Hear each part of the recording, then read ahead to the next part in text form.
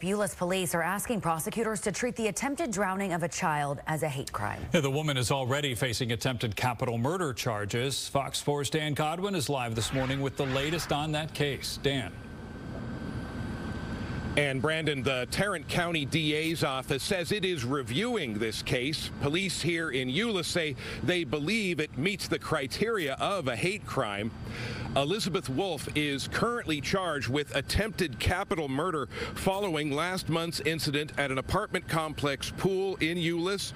Witnesses say Wolf got into an argument with another woman and made racist remarks and then grabbed the woman's 3-year-old daughter and forced her head underwater. A man in the pool reportedly pulled the girl away.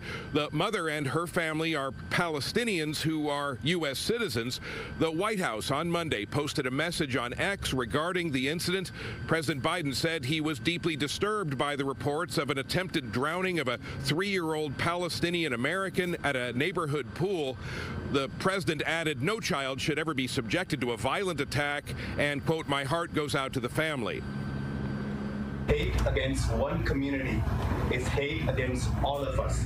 And we can't sit around and let crimes like these become the norm in our great state of Texas. Well, it has all the elements of a hate crime.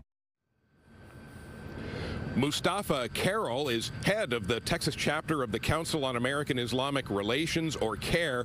The organization held a news conference this past Saturday calling for the alleged attempted drowning to be treated as a hate crime. State Representative Salman Bohani, whose district includes parts of Euless, was on hand to lend his support to CAIR's position. 42-year-old Elizabeth Wolf bonded out of jail after her arrest. It's unclear if she also lives at that apartment complex, and again, it's now up to prosecutors to decide whether a hate crime charge will be added to the case against Wolf. Reporting live in Euless, Dan Godwin on Good Day.